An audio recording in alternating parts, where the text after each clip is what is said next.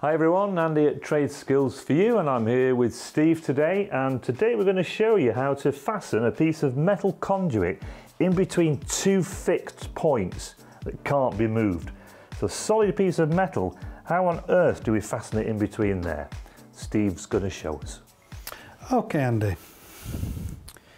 Here, as before, we could just slide this down, put the bush on, but unfortunately at this what we call a stop end box, which is already has a threaded spout, we can't just do that. This actually has to be threaded in, and that's there. Sometimes you'll have a piece of equipment which cannot be moved, and we need to do this. So how do we get round it, like you've just correctly asked? The thing is, we do what's called a running coupling. A running coupling, and as the name suggests, we will manufacture a piece of thread here with a coupling that will actually move along the conduit. Okay, and then we can lock it off so it can't move afterwards.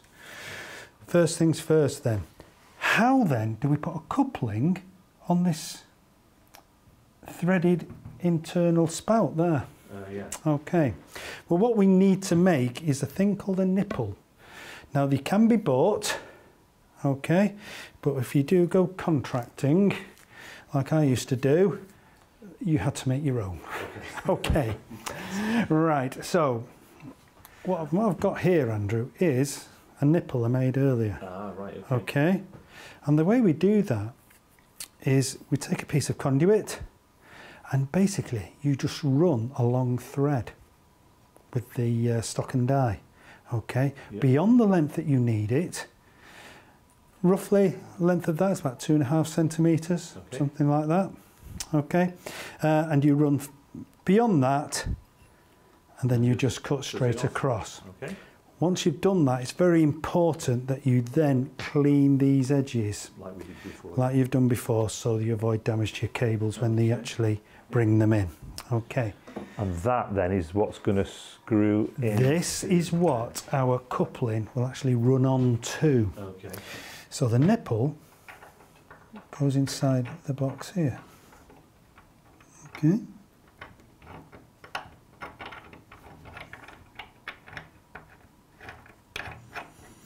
Okay. The thing you need to do here is have it approximately half and half.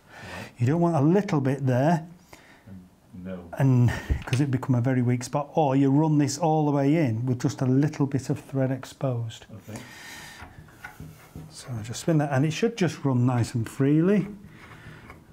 And I will tell you, if you've not cut this properly, and you've got this will actually be eccentric when it goes on, may point into the board, out, up. So we know that's nice and square, don't we? Okay, so just double check, yeah, and roughly half and half. What we will actually be doing is, I'll use the other piece there.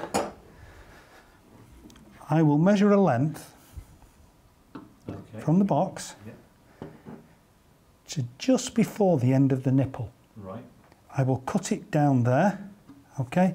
I will then thread this the full length of a coupling plus 2 more threads. The reason why we have 2 more threads is that we use a lock nut or a lock ring, and you will see we use this to lock off, stop the coupling coming undone. Okay. My personal preference is the lock ring. The reason being, if you have the nut, the edges could catch onto the surface behind the conduit. If you use a lock ring which has a knurled edge for grip, it doesn't do that. Okay, Andy, so as you can see, I have actually now threaded this, and as you can see, it's quite an extensive amount of thread. It's approximately 40 millimeters long. To gauge it, if you put a mark from the end of the conduit, approximately 75 millimeters, when the end of your guide approaches that. Oh, when you're threading it, you mean? When you're threading it, so this is the front part of the guide. Gets to that mark at 75 mil, you've cut the required amount of thread. Okay. The next thing we do, I have got here the lock ring and the coupler. Okay. Okay. So I just put this lock ring on. All the way down. Okay. Let's put the coupling on now, and this threads all the way down, approximately level with the end of our cut piece of conduit. Okay. What we do now, if you offer this up, it will just slide in place to the between the nipple and the accessory point that you want to fix it to. If you find that you may be, it's slightly too long, just wind the nipple in. Or a thread, you've got that tolerance on it. Or if it's too big a gap, just wind it back. That's why we make it the length it is. Offers you a bit of tolerance in there. Okay. Okay. We now offer this up to the piece there. So the nipple is in alignment with the tube. And what we do, this is why it's called a running coupling, because we now run the actual coupling up onto the nipple. Okay, so it should engage. Okay, sometimes there may be a slight disparity. Okay, so I'm just going to use the gland pliers.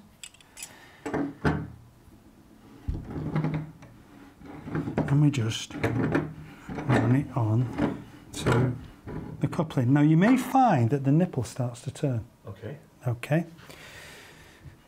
You may be able to get around it by putting your finger in there and just holding it. If it doesn't... With your gloves on, of course. Yeah, well, it was previously cleaned. Yeah. Okay. You can always hold it with another pair of grips like that. And that should hold it in place.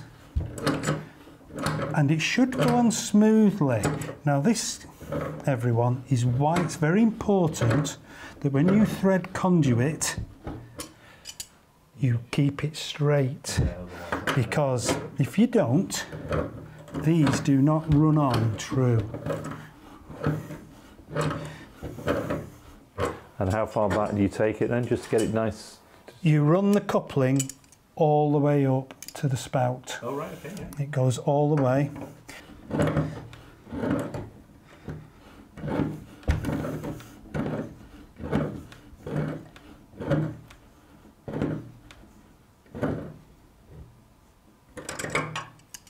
Okay.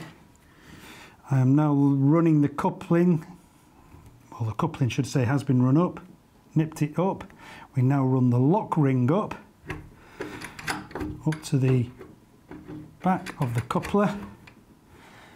Finger tight, get your grips or pliers and just nip it. Yeah, that's really good. And as you can see, it's a very firm. Now then, Steve, previously you didn't have any threads showing, so I take it there's no way around that? No, there isn't. That's one of the things that is accepted. However, what you should do then is, because you've cut through the galvanised surface protection, you need to use some form of like galvanised spray, just to spray over that, just to stop it rusting, particularly if it's in that kind of an atmosphere. That is fantastic, look at that. So it's solid. Okay, not going anywhere. So there we go, how to connect between two fixed points using a running coupling. So thanks to Steve, and if you've liked this video, please like and subscribe, and we'll see you next time.